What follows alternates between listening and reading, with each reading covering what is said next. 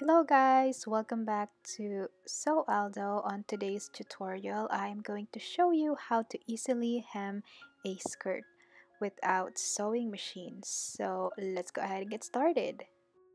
First, I tried it on and I marked it using a pin and then measuring from the original hemline going up to my new desired length. The reason why I did it this way, it will ensure that the hemline is going to be straight because the original hemline is already finished, if that makes sense.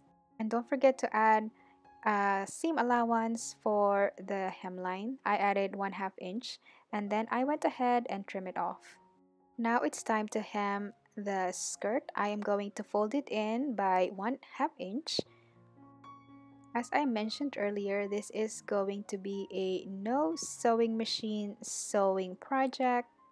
I started on this end and I made a knot about 1/2 inch away from my starting point. I will be doing an invisible stitch. The reason why it's called invisible stitch because you cannot see it from the right side of the fabric. I will continue doing this until I reach the other side seam. For the purpose of this video, I use white thread so you can easily see what I am doing.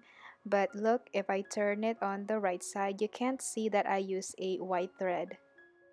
That's it you guys, and I hope this tutorial is helpful. If it did, don't forget to subscribe to my channel, likes, so YouTube will recommend my videos, and also smash the bell icon so you will get notified whenever I post a new one.